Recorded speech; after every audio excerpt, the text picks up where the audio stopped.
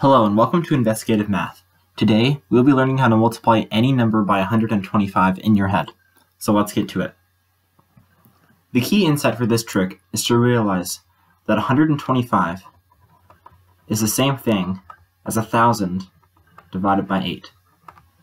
So for our first example, we have 56 times 125. So I'm going to substitute this 125 with 1,000 divided by 8. So now we have 56 times 1,000, all divided by 8. 56 divided by 8 is 7.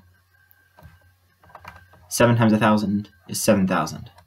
So 56 times 125 is 7,000.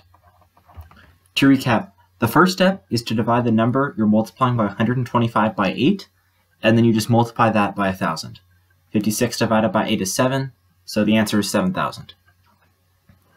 For our next example, we have 72 times 125. Our first step is to divide 72 by 8. 72 divided by 8 is 9. So you just multiply 9 by 1,000, or 9,000. And that does it for the multiplying by 125 trick. Now that you have an idea of how to do this kind of question, I provided a problem set in the description of this video for you to try a couple for yourself. If you need me to clarify anything for you, leave a comment and I'll get back to you as soon as I can. If you enjoyed this video and found it informative, leave a like, and if you really loved it, make sure to subscribe. I'll see you later.